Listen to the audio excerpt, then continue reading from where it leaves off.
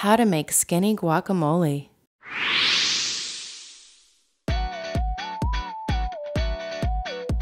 First, add 1/4 red or sweet onion. Next, add 3 tablespoons of fresh cilantro. Then, add 1 jalapeno or serrano chili. Secure the lid. With a Blendtec, press the pulse key 4 to 5 times. With a Vitamix, start on speed high, turn the machine on and off quickly 1 to 3 times. Remove the lid and continue to add the remaining ingredients. Start with 2 tablespoons of fresh lime juice. Next, add 1 garlic clove. Then, add 1/4 teaspoon of black pepper and half a teaspoon of salt. Next, add 1 quartered tomato. Then, add 1 avocado. Last, add 1 cup of frozen peas. Secure the lid.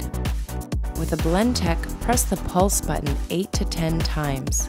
With a Vitamix, start on speed 1, turn the machine on, and slowly increase to speed 4. Use the tamper to push the ingredients into the blade. Blend for about 20 to 30 seconds, but leave it chunky. Try not to overmix. Enjoy everyone's favorite dip with half the fat and half the calories.